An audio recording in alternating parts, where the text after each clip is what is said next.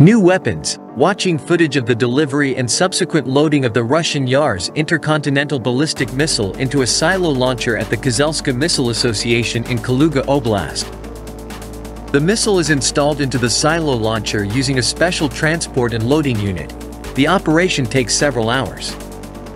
Earlier, the Russian Defense Ministry said that the regiments of the strategic missile forces will be re-equipped with the Yars mobile and silo-based missile systems by 2024.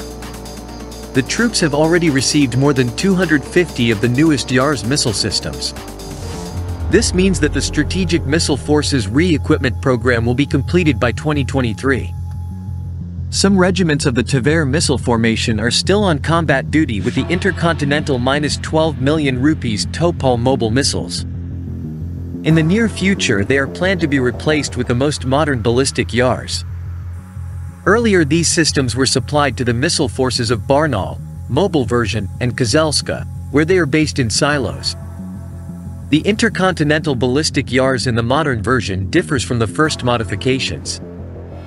These missiles and launchers have the ability to receive commands from the most modern control systems. Right on patrol routes, they can receive the order for combat use, which significantly reduces the time of preparation in launching a retaliatory nuclear strike.